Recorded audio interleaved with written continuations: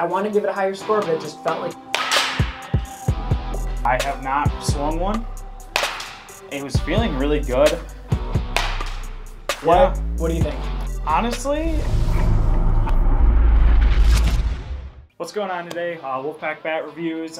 We read your comments and we were able to find an axe bat to be able to review. I have not swung one, so I'm really excited to see how this is. The funny thing is, this was the first bat that me and both of my brothers all pitched in on and bought together brand new from Axe's website. We didn't really know much about softball. We were just getting into it, wanted a better quality bat. Axe had a bunch of Facebook ads that we kept seeing, so yeah.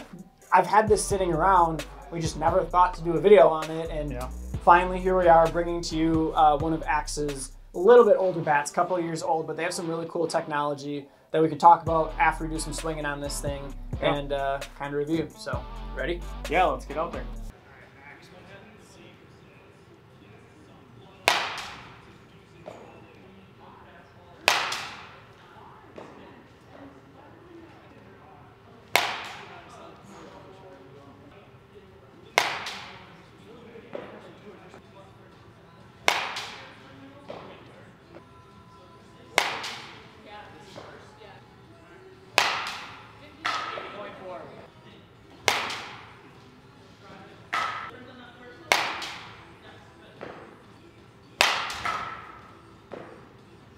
Sounds better. Yeah, maybe that's all it is.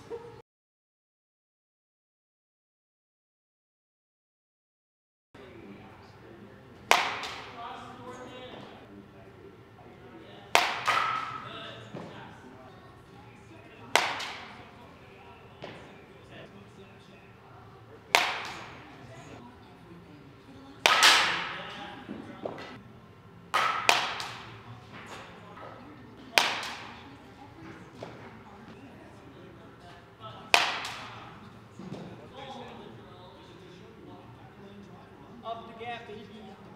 I would have made that.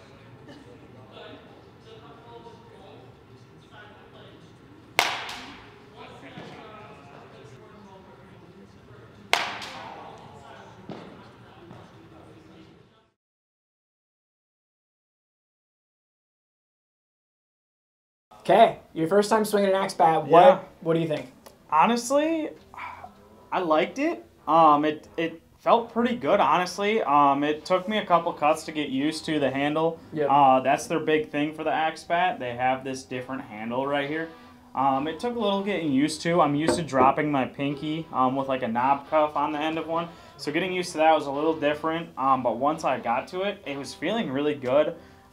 Exit velocity was kind of there. I definitely was thinking it would be higher, but it could have been just me trying to get used to a swing with that knob. But I generally liked how it felt. What about you? So I liked it. Obviously, I'm used to this. This is what I started out with, and I think this is what got me into using the knob cuff and dropping a pinky that I do now, because the handle kind of introduces a lot of that same stuff. For you guys that don't know or kind of wondering, the point of this, where it kind of comes down and out like an axe handle, that's where you hold it like this. Because when you're swinging then, it literally says right here, engineered hitting zone. This is where you're supposed to hit it. I remember Jaden in one of our just local leagues hit it backwards like this and almost put it over the fence. And the bat is not designed to be hit back here. No, not at all. It's designed for you to hold it like this and to hit right here where the whole basically carbon fiber, hexagon, honeycomb looking design is, and that's the spot. But the other thing too with axe bats is I feel like recently, after this one came out, their technology has gotten better. Or they just have bigger dudes swinging their bats. One of the two, because there's some pretty impressive numbers and bats out there now compared to this one, which I feel like came out just a little before the precipice that they're kind of on right now. Yeah, I definitely would like to get one of the newer ones out there. I've been seeing a lot of stuff online about them, so I definitely want to get my hands on one of those newer ones and then definitely do a review on that one. How'd you like the feel of the ball actually hitting the sweet spot and everything, or miss hits? How did you like that? So the miss hits I feel like still felt decent, but when you hit it and you made contact, it felt good, but it didn't feel like it had that springboard pop that you're looking for. That's true. Contact felt good, but it didn't kind of bounce off the bat, if that makes sense. It kind of absorbed it and then it went off. And I think that's why my exit velocities, I think yours were a little bit lower today when we were hitting, just because of the fact that it didn't have the pop we were looking for necessarily. Yeah. I think part of it too is obviously, so the nice thing about axe bats is they have a couple different variations, but this one's designed for like every league in the world, right? So you got your ISF, NSA, ASA, U-Trip. I think there's another one too on here. Maybe I have another axe bat too. I think it's got ISA and one other, but it's basically got every league in the world on here.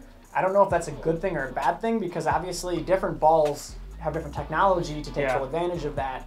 And if you jack of all trades, master of none type of things, maybe that's... Yeah, I definitely get that. I mean, with it being a multi-stamp, they have to then have a technology that handles all the different balls. And I mean, a U-Trip ball from an ASA ball are way different. Yeah. So that definitely could be a thing towards this bat that hinders it, or it might make it better. Honestly, we don't know 100%. What would you rate this thing out of 10?